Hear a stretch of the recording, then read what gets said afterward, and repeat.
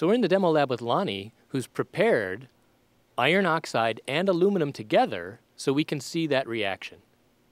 Now, this reaction is actually the reaction that was responsible for the Hindenburg disaster.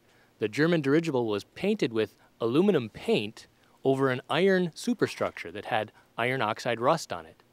And the reaction between the two is what caused that dirigible to flame and melt. The iron actually melted.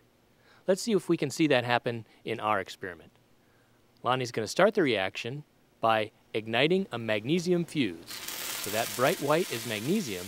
Now the thermite, the iron oxide and aluminum, is reacting, and you saw molten iron pour from the bottom. It happened quickly, so here's a slow motion replay. The reaction is beginning.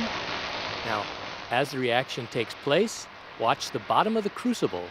Molten iron will pour from the bottom. Here it comes.